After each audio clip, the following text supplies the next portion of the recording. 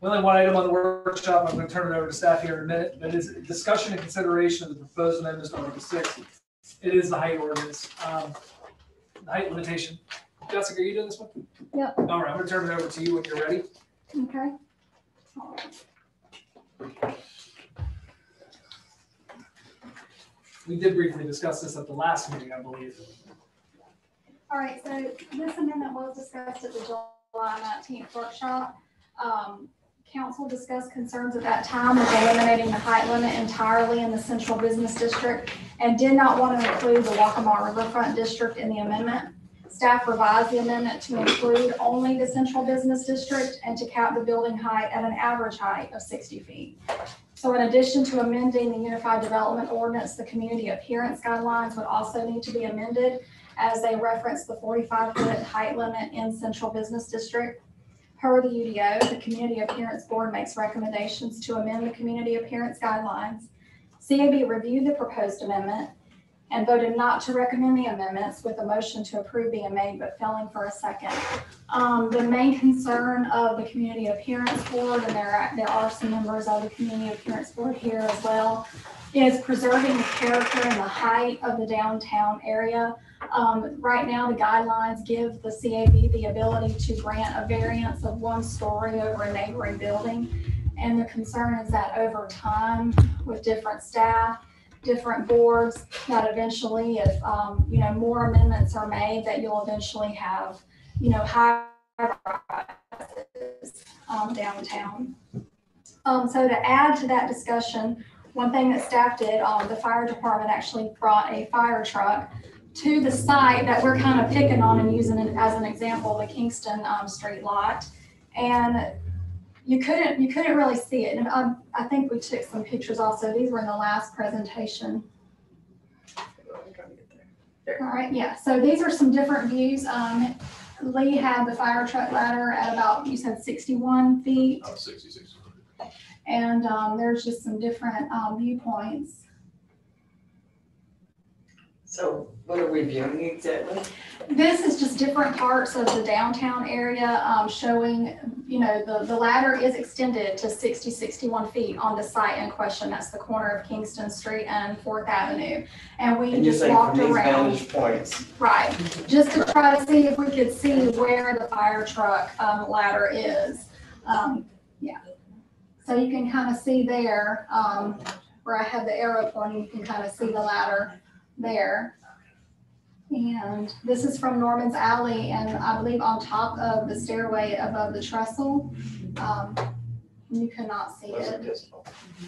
Thank you, Mayor. Do we know what the drop is from, say, Main Street to the foundation of the proposed property? Sure. So the average ranges for elevation at that actual site is anywhere from 14 to 18 feet. But when you get up to City Hall, it's 22 to 23 feet. Even higher on 4th and Main, it's 27 to 29 feet is the elevation there, to give you some perspective. My question would be about the buildings downtown in general. When you say they can go up a story above the adjacent building, how many of these buildings downtown are either, do we know how many of them can even have an additional story without knocking it down and starting over? That's a good point. So obviously, the building official, whenever they would submit plans, it would have to be determined to be feasible to even be done. But the first thing that they would do would be to submit a plan to staff, and the exterior of the proposal would actually go to the Community Appearance Board. And as explained to the Community Appearance Board, regardless of what the Unified Development Ordinance says, the Community Appearance Board will vote in favor of an appearance of a building. So that part would not be, taken away. So if someone wanted to come in next to the haberdashery and that building beside it is probably a story or more shorter, they could come in with a proposal to add another story. And the CAB would determine whether or not that met the guidelines. They still wouldn't be able to go right now above 45 feet. What it's just saying is that the haberdashery is 41 feet in height, approximately. So the next building beside it still couldn't exceed 45 feet, but if they wanted to add another story, that would be something that the Community Appearance Board would have to consider. Just because of ceiling heights and things on the Right, inside. just for the appearance, because you want there to be continuity between the buildings. You don't want it to be out of character or out of place with the surrounding buildings. Well, you're talking, appearance, and I'm talking structural. And that, yeah, they have to have a structural engineer. All of that would have to be done in order to determine if I that just was wonder if we possible. have very many buildings that are built such that they could add. I don't think we do, but we do have, we got 2 lots on Laurel. Yeah, we alone have that- that, And then there's some on Elm that I could foresee that happening too. starting from the ground up, yeah. Lee, what's the ISO rule on height, and before we go into a new category where it just blows that up? 75 feet determines it to be a high-rise structure, and at that point, that throws what we have off. Because right now, we're required 12 to 16 people to go to a fire.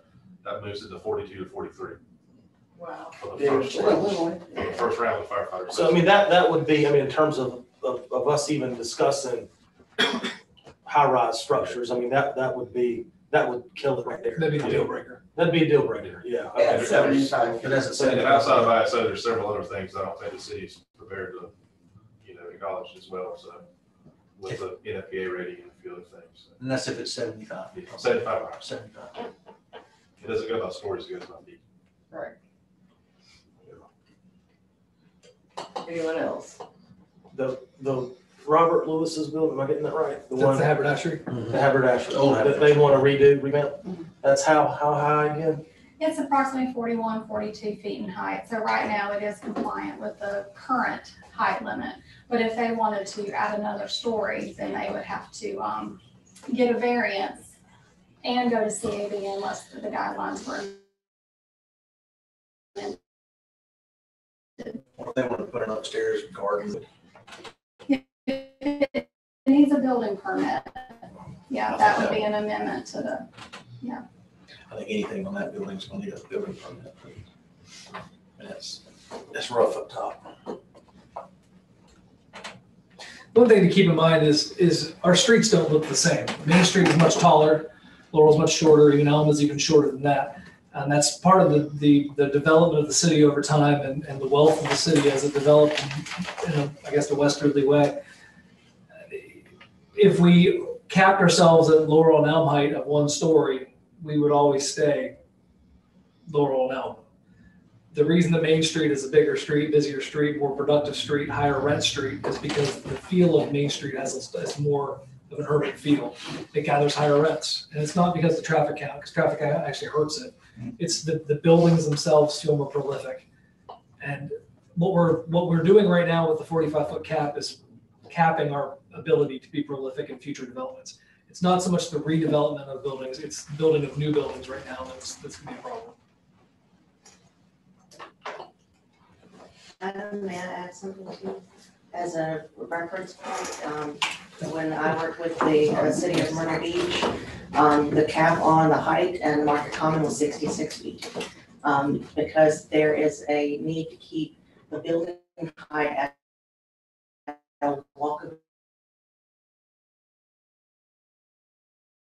walkability scale. And the walkability scale is the ISO one at City of Myrtle Beach when I was there. Making sure that we stayed beneath that 75 feet. So the Market Common, if you've ever walked in the Market Common area where the apartments are, you have the parking garage.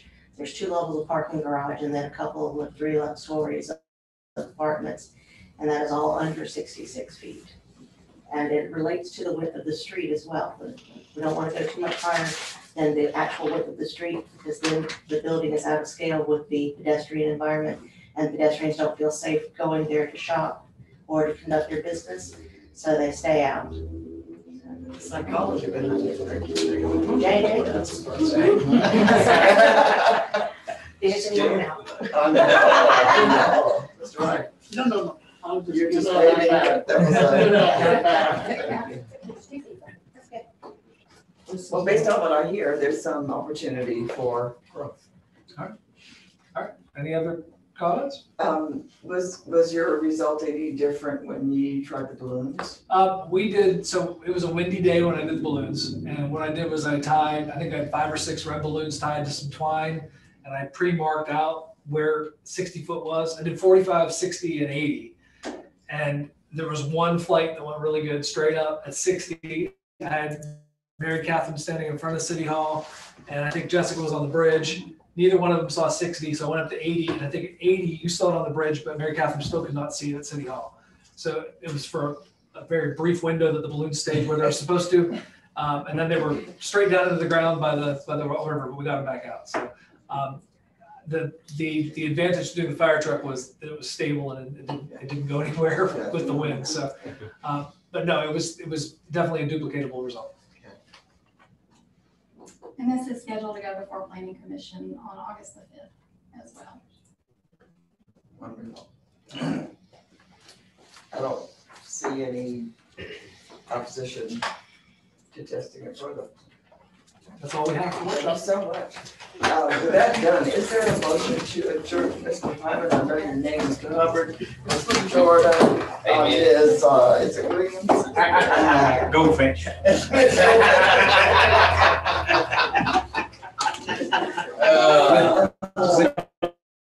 I'll make a motion to adjourn.